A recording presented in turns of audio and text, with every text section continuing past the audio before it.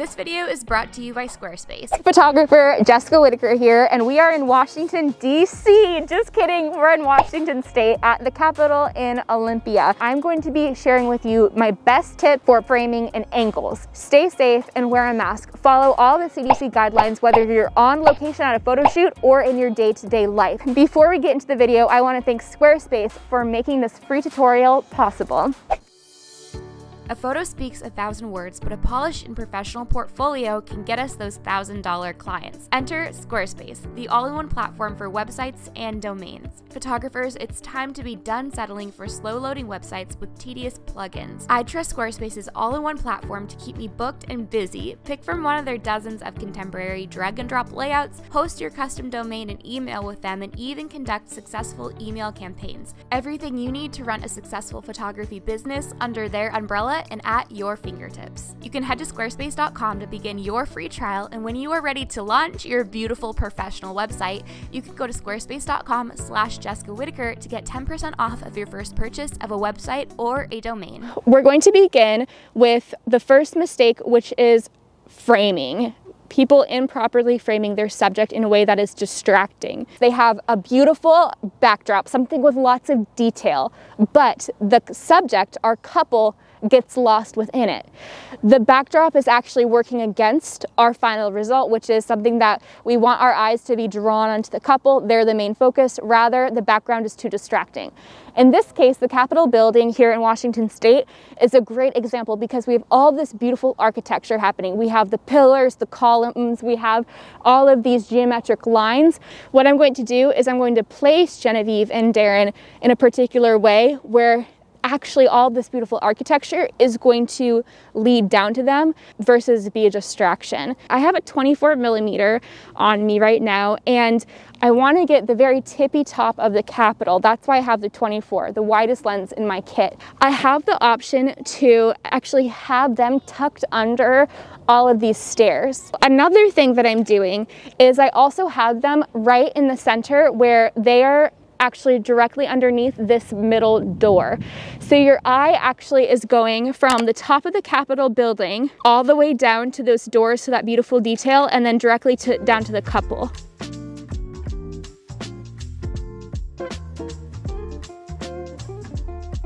Now we're going to talk about angles, and I have lots of videos on this topic, but I really wanted to include it in this video because this can make or break your images, and it can make them look natural or stiff and awkward.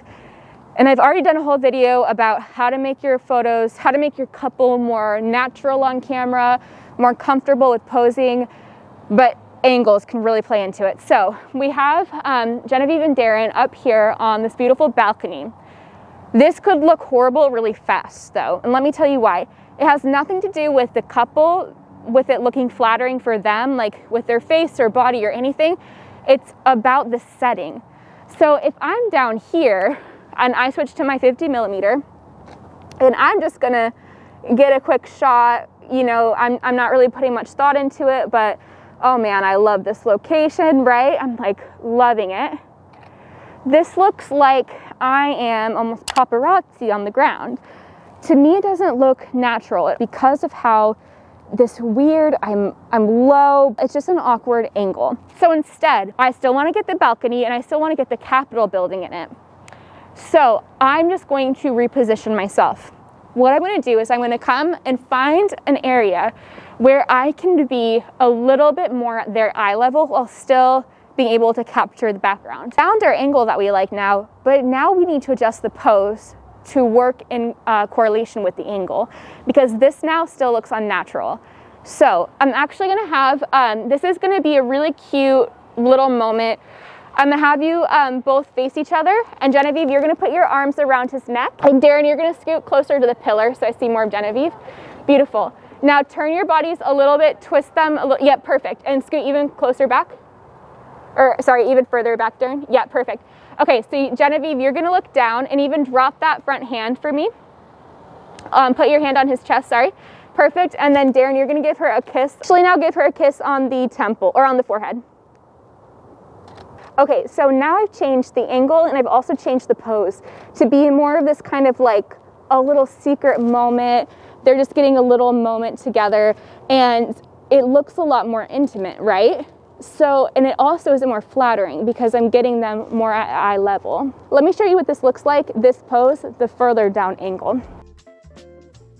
I don't feel like I'm getting that intimate moment, that look into their, you know, their relationship basically.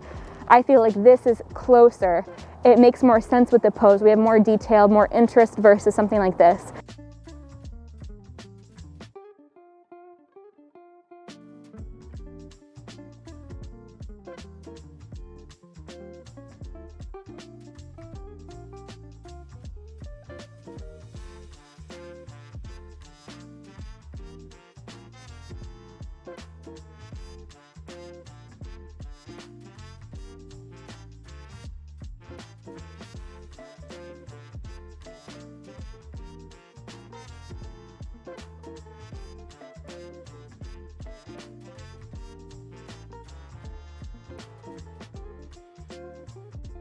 All of the focus is on the lower half because my camera is low. Look at all the tension goes, it basically your eye goes to the suit, bringing the camera up. It's so simple and it makes the world a difference.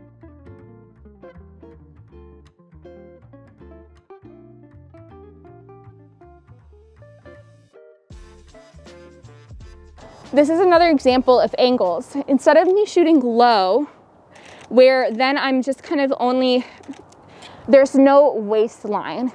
I'm gonna instead shoot higher. It's going to open up the body more. I'm going to be able to get the waist in it, and it overall looks more natural. So I'm shooting from a higher angle where I'm seeing Genevieve's waistline, and I'm not, her body is proportioned with the lens. I'm getting equal top and equal bottom half versus if I shot from low, her body, it closes up, the legs look shorter and it's not as flattering. It doesn't look as natural either. So just this quick little switch opens up everything and makes things look a lot more flattering.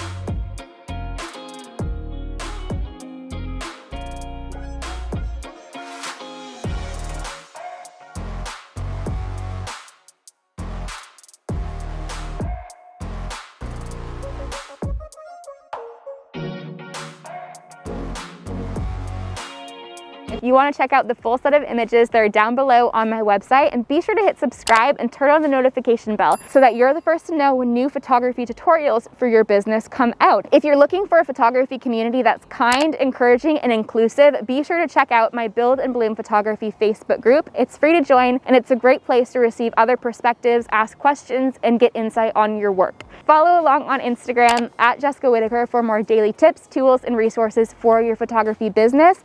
I believe in you and I believe in your business, and I'll see you in my next video. Bye.